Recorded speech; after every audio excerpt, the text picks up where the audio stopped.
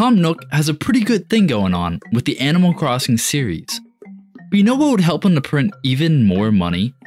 If he took some notes from an extremely obscure DS game that dropped over a decade ago. I'm RichFunkey, this is a video, and today we're going to be taking a look at one of the most simultaneously obscure and great games of the Nintendo DS era, Magician's Quest: Mysterious Times, alongside how it still stands out from Animal Crossing to this day with its own identity. I've always been a big fan of the Animal Crossing series, ever since I got my hands on Wild World on the DS. I'm still a fan of the series, and I enjoyed the major terraforming and customization options that New Horizons brought to the table, but I think it's fair to say that Animal Crossing as a series has evolved slowly. On the other hand, we've got Magician's Quest.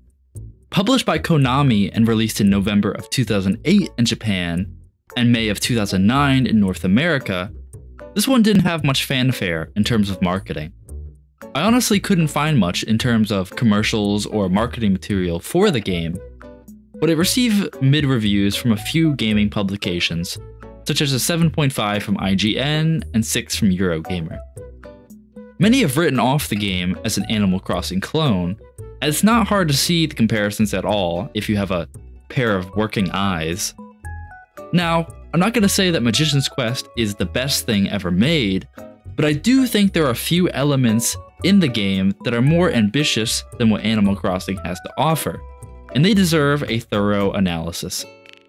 For starters, let's take a look at something Magician's Quest was somewhat ahead of the curve on.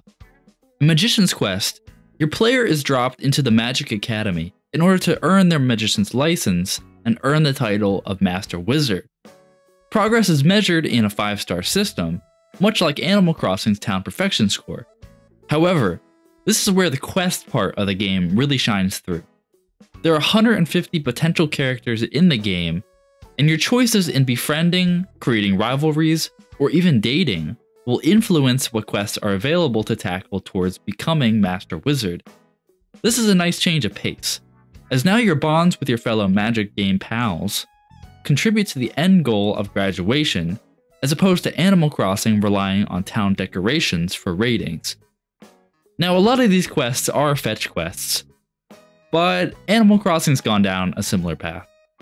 At least in Magician's Quest, things tend to feel a bit more specialized, with quests pertaining to fellow students' interests, as opposed to the copy-paste feeling that often happens in Animal Crossing. Moreover, the social system of Magician's Quest is a lot more elaborate than Animal Crossing's ever was, and if anything, Nintendo dumbed down the socialization in New Horizons more than ever before. Dialogue in New Horizons is watered down to where there are barely any characters with rude personalities in the game, and at most you'll just upset a villager enough that they'll get around to leaving your town at some point. There's even a whole gossip system between the students at Magic Academy, which reflects the actions the player has taken and the consequences of said actions, alongside rumors of drama between other characters and hints towards potential quests.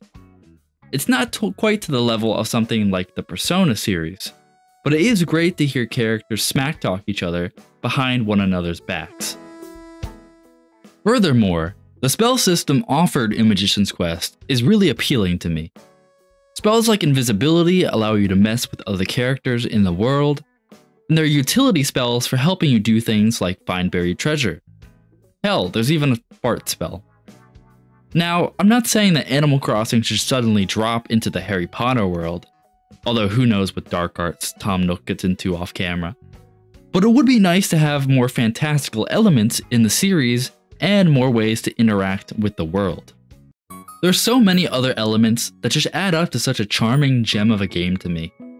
One thing that stuck out to me was that you can rise above your corporate overlords and become one, with the ability to run your own shop. There's also a crafting system, weighing in over a decade before New Horizons even got around to it. Overall, while there's a ton of overlapping elements with fishing, bug catching, flower gardening, and overall art style, there's a lot of standout features in Magician's Quest that make me really glad to have discovered this game later in life. While the series didn't get enough love for some Western ports, there were 3 sequels in Japan, 2 on the DS and 1 on the 3DS. The game seemed to have sold relatively well in Japan, so who knows? Maybe one day Nintendo will wake up and remember this little game series from over a decade ago. Who knows? It's Nintendo after all. I hope you all enjoyed this video, and I'm so hyped to see that we hit over 100 subs recently. I genuinely just want to say thank you to everyone who's taken a moment to click on my videos and check out my stuff. All of you are awesome, and I hope